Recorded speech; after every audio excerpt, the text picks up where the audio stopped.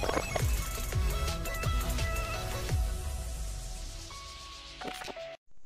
everyone, welcome to Wings of Physics. We will continue our thermodynamic topic and today's lecture is lecture number 4. In third lecture we studied about the change in internal energy of the system and first law of thermodynamics. Today we will study about the system variable and difference between the intensive and extensive variable, and also we will study about the thermodynamic equilibrium. So let us start. Then what is the system variable? System variable.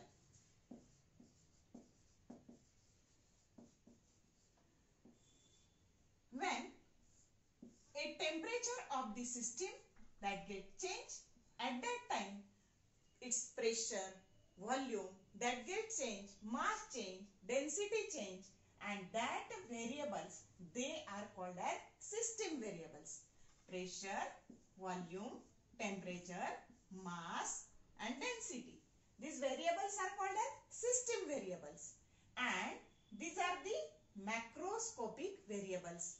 And these variables, system variables, they are divided into two categories: intensive variable and extensive variable.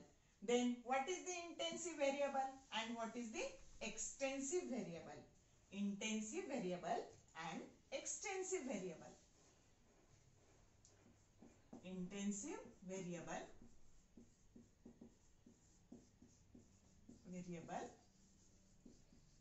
and extensive variable. Extensive variables.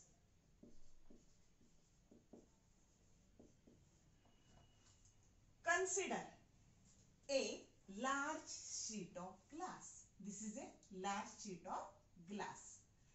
That sheet is having a refractive index mu, that is equal to 1.5. Now this glass sheet is broken into the number of the pieces, and all these pieces, they are having refractive index 1.5. Means size of system is large, then refractive index is 1.5, and size of system becomes small, then refractive index is also 1.5. Means this variable, refractive index, that variable, it does not depend on the size of the system, and this variable is the intensive variable. Means intensive variable is a variable which do not depend on the size of system. Again we can consider a second example. Suppose this is a glass of water and this is a bucket containing water. Then the density of this water in CGS system, that is 1 gram per centimeter cube. This size of system is small and this size of system is large, but the density of both the objects, that is same. Means this density variable, it also does not depend on the size of the system, and that variable is called as intensive variable. Understood? And therefore first point about the intensive variable, it do not depend on size of the system.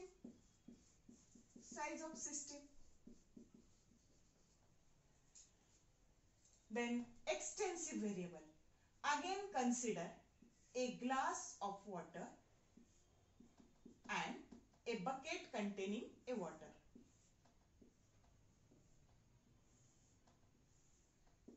This is the water. Then mass of this glass of water and mass of this bucket of water, that is not equal. Understood? This mass is small and this mass is large. Means mass is a variable. It depends on the size of the system. If size is small, variable is small. Size is large, variable is large. Again, volume of this water, that is small, and volume of this water, that is large. means mass, volume, these two variables, they depend on the size of the system. Understood? And therefore, extensive variable, they depend on size of system. Depend on size of system. And therefore, these variables are called as extensive variable. Then what are the examples of intensive variable? Just now we studied refractive index. Refractive index.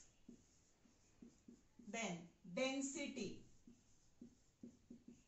pressure, temperature, viscosity, specific heat, molar energy. All are the examples of the intensive variable. Then what about extensive variable?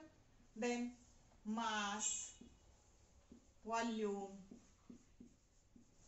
internal energy. Internal energy. If compression is there, internal energy is positive. When expansion is there, internal energy is negative. Means internal energy depend on size of the system. Then all types of energy. All types of energy. All types of energy. And number of moles. They also depend on size of the system. And this is the difference between the intensive variable and extensive variable. Got it? I hope you better understand this difference. Then one formula or one shortcut is also there to keep in mind the intensive variable and extensive variable. That formula is extensive variable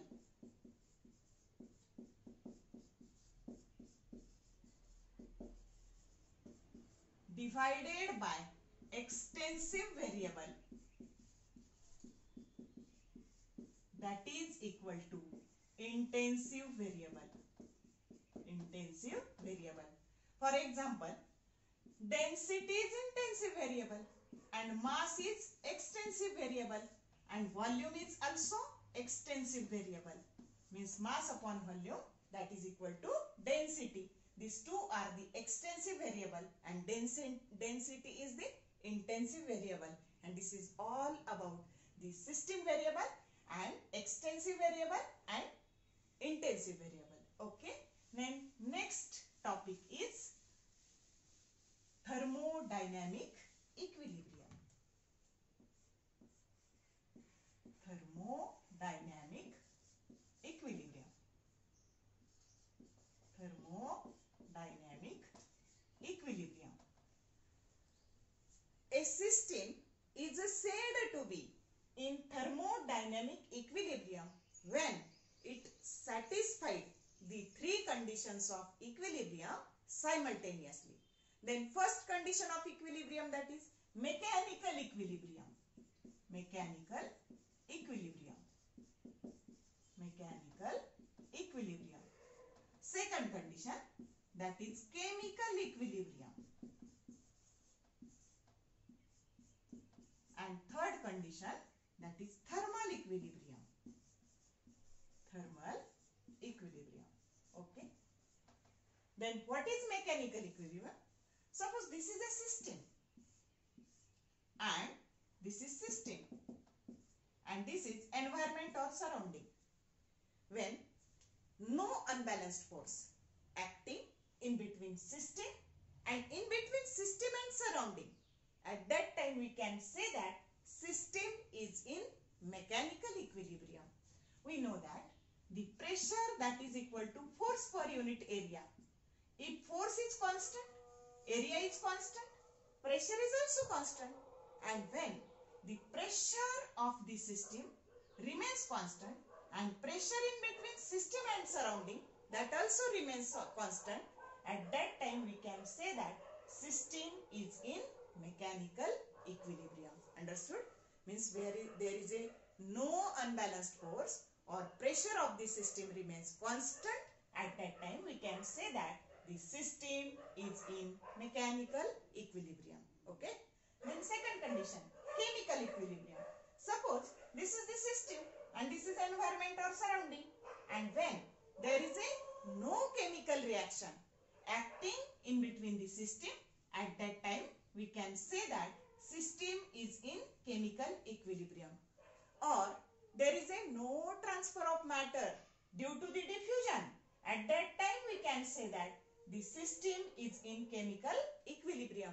Or chemical composition of the system remains same throughout the system, means chemical composition of system remains same, at that time we can say that it is in chemical equilibrium, that does not change with time, at that time we can say that system is in chemical equilibrium. And thermal equilibrium, when the temperature of system and surrounding that remains constant and it does not get with the time, at that time we can say that the system is in thermal equilibrium.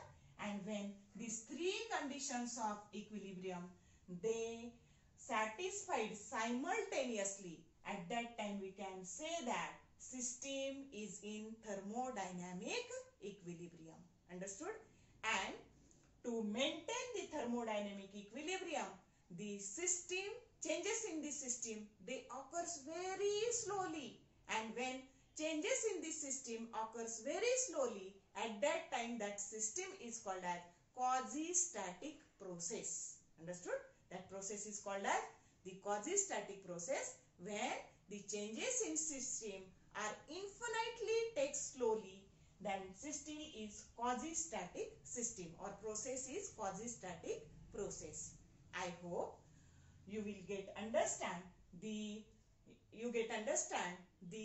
system variable, intensive variable, extensive variable, and also the thermodynamic equilibrium. Okay.